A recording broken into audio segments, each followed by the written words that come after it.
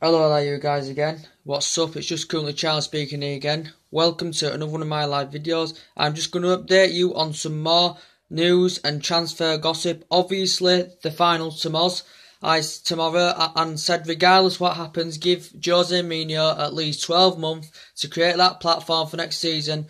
Don't forget this team, a lot of it's fangirls, but Mourinho did buy 4 genuine players last summer and they have stood out. But the latest news I've heard, obviously Mourinho's linked up and threw numerous of players in the hat, including Griezmann, Rodriguez, Mbappe, Michael Keane, Bale and the rest of the players. But Mourinho's looking to get a lot of defenders in and attackers. But one guy Mourinho's linked with is Bernardo Silva from Monaco. According to French reports, that this huge offer from Mourinho for Bernardo Silva cannot be refused currently by Monaco.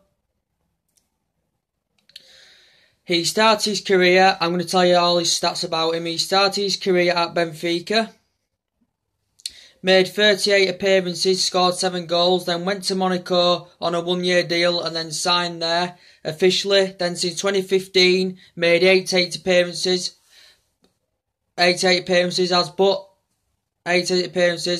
but has had a bar-storming season with Monaco winning the Liga 1 title. Sorry if I pronounced that wrong, guys, because it's French. For the first time in nearly 2 decades, and also reaching the Champions League semi-final. And he's currently participated in 17 top flight, scored 9 goals, assisted 8. Think he's a fantastic playmaker and operates well in that number 10 role. Also links up well with Falcao in that front line. He's in inspiring form, scored 24 goals in 30 appearances.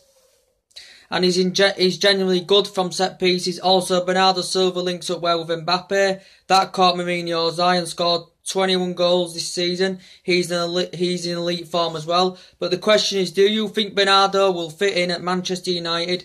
Do you think he's got that agenda and have that ability to be more attacking in midfield? But I think he would suit in our midfield alongside Pogba and Herrera, our 2 leaders in midfield, and think that Silva can cause aerial threats, operates well in that number 10 role, find space down the right and be creative and find that fluidity and movement. That fluidity and movement that we have struggled to exploit this season.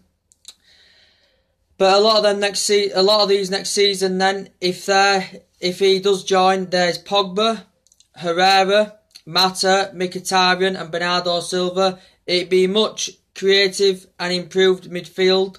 And also Rashford and Martial and possibly Ibrahimovic in the mix too, in the front line. Because we need that goal scorer and that finished product. Anyway, what do you think of this situation? Tell me your opinion on this. Put your comments and likes below and take it easy. Bye.